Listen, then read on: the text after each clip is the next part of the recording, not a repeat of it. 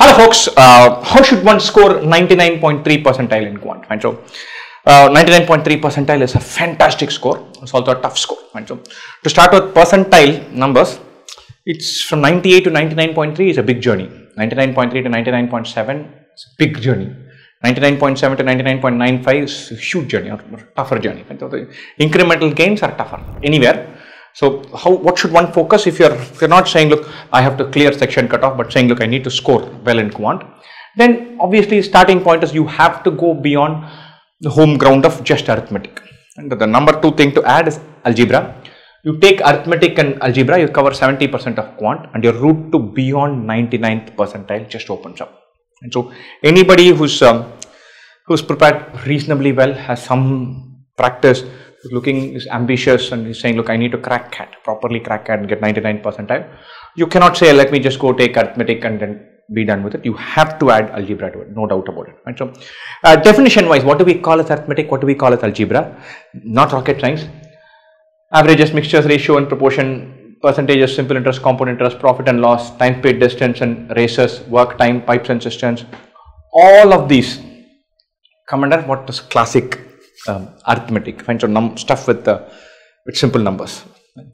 Then linear and quadratic equations, polynomials, functions, inequalities, they come under algebra. Right? Even within this linear and quadratic equation, from an exam point of view, is more than half of algebra. You do linear and quadratic equations, you're pretty much halfway there as far as algebra is concerned, and very important. These two topics, arithmetic and geometric progressions, exponents and logarithms, it comes kind of gets categorized sometimes here, sometimes there. Some questions are very arithmetic like, some questions are very heavy duty X and Y, but this is the scope of what you're thinking about. Probably these two will get covered under both buckets. You must first cover this completely, then you should look to add this. With this, out of 22 questions, typically, not always, typically, you have a shot at aiming for 15 of those questions. Now, within that, there could be 2-3 that are cranky. You can attempt 12 and you get 11 of them right. You're north of 99th percentile. Right? So a route to 99th percentile, even without being perfect in this, is available.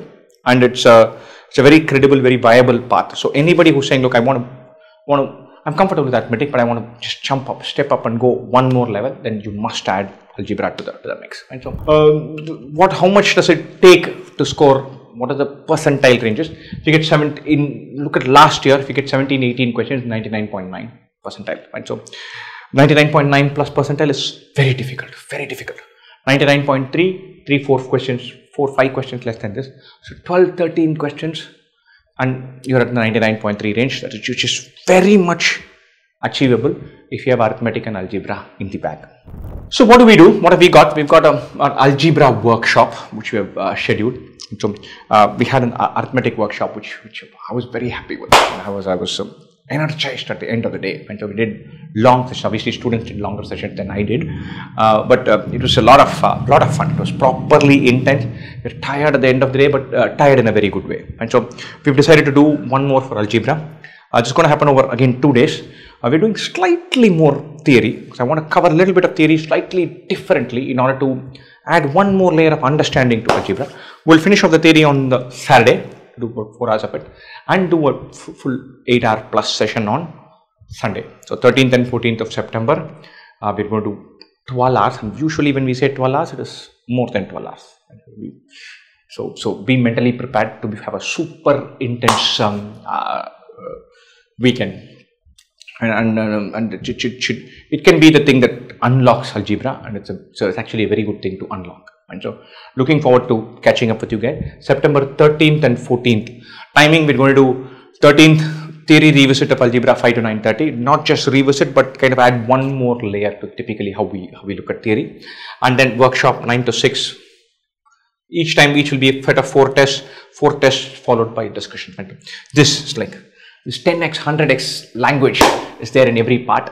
So this is our way of making sure that we're not out Gen Z'd by you guys. Fine. So I'm looking forward to it. We've put some part of the content for it, and it's actually very nice. We've made sure that we've covered the whole range that the CAT looks to test, and done it our style without compromising on first principles. It's not just a bag of tricks. We don't do bag of tricks. Bag of tricks are useless. So how can we rewire the way we think about some of these topics and build layers of clarity on this? That's how we want to do it. It is going to be fun. It's going to be super intense. So if you're signing up for this, I would recommend that you plan ahead, read ahead, and take enough rest. Be mentally prepared to be pushed very hard for 12 hours over a 2-day window. Looking forward to seeing you guys for it. Best wishes again.